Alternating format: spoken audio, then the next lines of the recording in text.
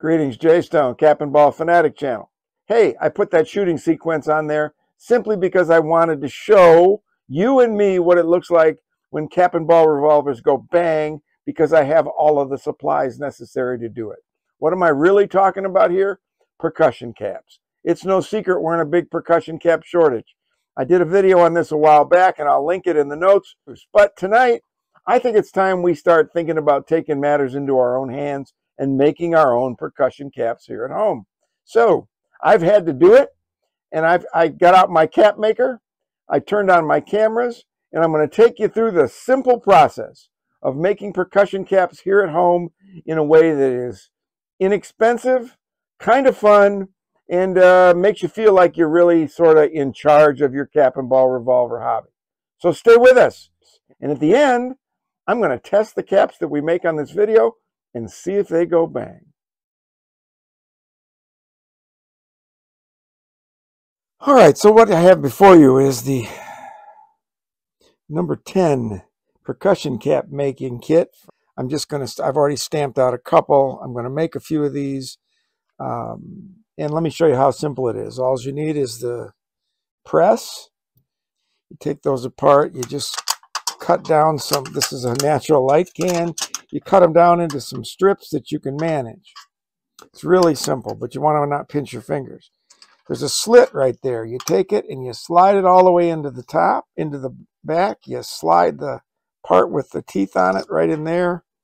You take your hammer, tap it a couple times, bring it out, and then the cap is up in here. You just turn it over, and there comes the cap. So let's do that again. Just slide that out. Sorry about the camera angles and the lighting. I'm trying to do the best I can here with what I got to work with. Take that, slide it in the tin, put the cap there, tap it a couple times, turn it over, and there's your cap. And you can get, if you can imagine, you can get a whole bunch out of a little piece of 3-inch by 6-inch tin can. Some people use other materials. These have worked fine for me. On this table is everything that you need to mix primer, fill the caps, and put on your sealer, which for me is liquid hairspray that I may have pilfered from my wife's cabinet. And then I have this book here only because I want a good solid place to set these on after I filled them. I've got a pair of tweezers to hold them, and I've got wooden matchsticks to tamp them down when we get them up here. Now they give you 4 bags of primer mixture. They give you great instructions on how many from each one goes into a mixture here in this glass bowl, and they recommend that you use glass or plastic so we don't get any sparks. In this little spoon that they give you, I don't know if you can see that or not, but there's cups on each side. One is a large cup and one is a small cup. We're going to use the large cup to put 2 of these and 1 of these in, and the small cup to put 1 of these and 1 of these. People have speculated on what these mixtures are. I'm not a chemist, so I don't really care. I'm not going to play with it. I'm going to follow the instructions entirely. And then what we're going to do is we're going to mix this up, bring it to an even color gray, and then we'll go to filling. So let's look. The first one we do is this L2. We give 2 large scoops, and we reach in there. I'm all thumb sometimes. We reach in there, get a large scoop, drop it down inside.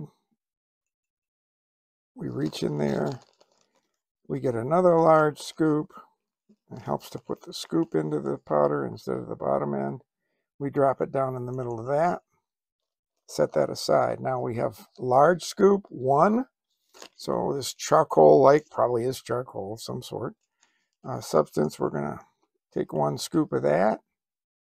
We're going to drop it right on top of the other pile that we've created. Now we come over here, and that says S on it, so that's 1 small scoop. So we flip the scooper over to the small scoop. We get down in there, find ourselves a full small scoop of that stuff, and we drop it right on top of the other pile we've started. And then this last one in the little bag, it's one small scoop, see the S? Whenever I say one small scoop, I keep wanting to say one small scoop for mankind.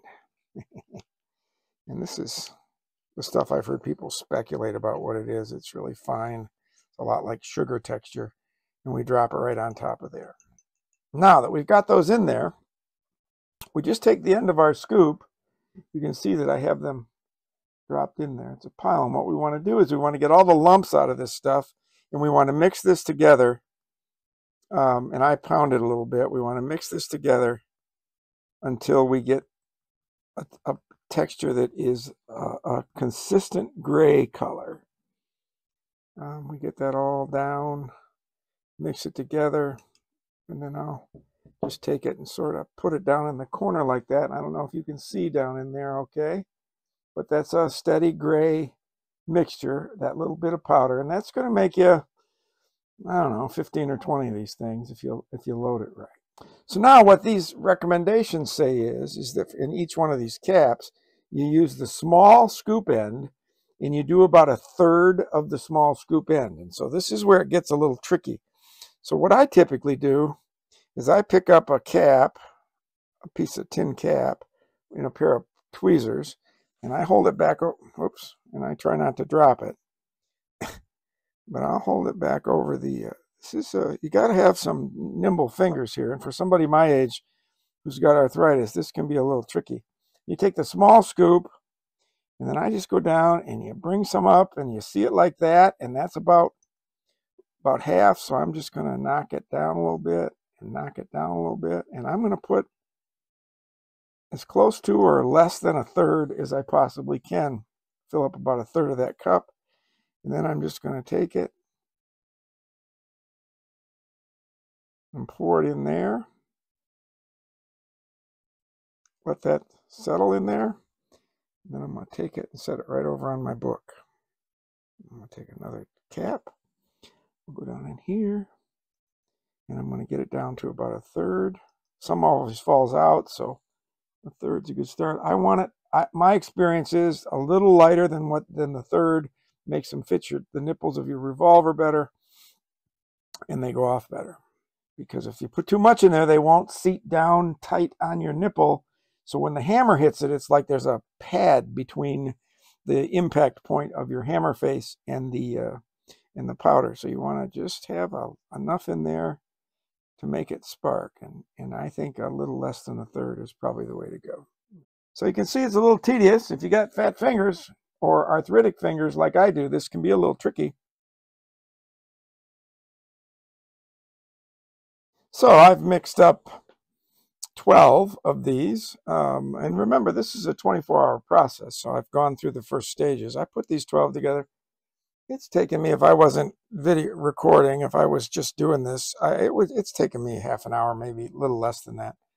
Now what I have done is taken some liquid hairspray and I've put it in the cap here. There's my 12 caps. I hope you can see them there. And now I have a little eyedropper that you use to give medicine to cats. Works really well. And what we're going to do now is we're going to go over each one of these caps and we're going to put a drop or so from the eyedropper in each one of these right on top of the powder. Then we're going to let them set for 5 minutes, and then we're going to tamp them down with a wooden match. And then when we're done with that, we set them up on the shelf and let them dry for 24 hours. And then tomorrow comes, and hopefully they'll go bang. So let me get in here and get some of this in the eyedropper. Doesn't take very much. And then we're going to go right around one at a time. And we're going to put a drop of this stuff in there. The hairspray works as a sealer. So when you carry these in a cap tin, or you put them in your pocket, or your shooting box, or your Impossibles bag, the stuff won't fall out. They say it won't. In the instructions, they say it's got a natural sealer, or acetone will do it. But I have found that acetone doesn't work as well. They still fall out after a little bit of time. Now, I've made a lot of caps over the time, and I've kept these. I had some caps for a year in a tin one time, and they mostly worked. So there we go. Put that back down there. And now we're going to wait 5 minutes, let it settle a little bit, and then we're going to come back and I'll show you about tamping them down and then setting them out for drying. All right, back after 5 or 10 minutes of letting the hairspray soak into these a little bit, and they're still wet. They're going to be wet. But now you take your matchstick, right?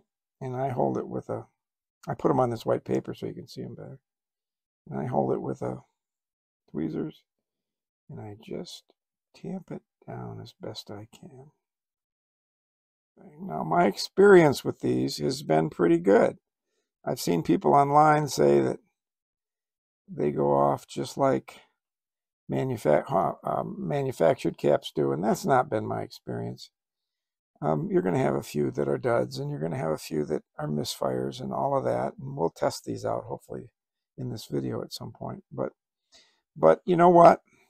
It's just part of the process to me, and quite frankly, I'd rather go through all of this and have a few misfires, because it's nothing to replace a cap, right? It takes seconds.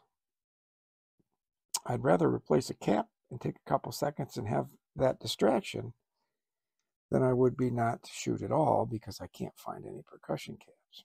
Like in everything else in life, the beauty of this is that we all have choices.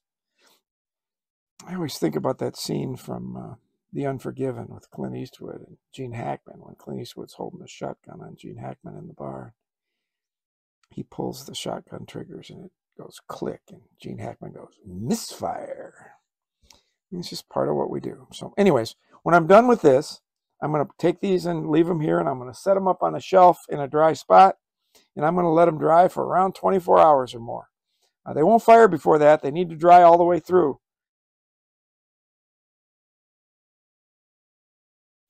All right, here's our homemade caps. Let's see if they go off. These guns are not loaded.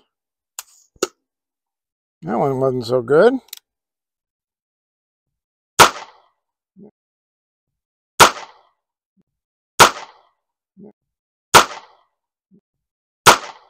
There we go.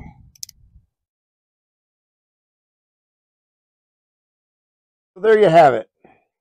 You saw the percussion cap making process. It's a little tedious, depends on your interests. It takes some time, but once you get the hang of it, you can make quite a few caps. But what I like about that is that for about 60 bucks, you can make up to, in a few tin cans that you're going to recycle anyways or throw away, you can make up to 2,000 caps. I think for my money and my time, this is the best way to go about it. I think it's also a very reliable way to go about it. But just remember, nothing's perfect. Even our manufactured caps aren't perfect. And if you make 100 of these things, you're going to have a certain percentage of them that don't go off, or that don't set off your charge. Don't worry about it. Flip it off the revolver and put another one back on, and get to having some fun. So, anyways, I think it's always good when we can take our matters into our own hands and stop worrying about what the manufacturers are going to do and what the economy is going to do and when this is going to come back around.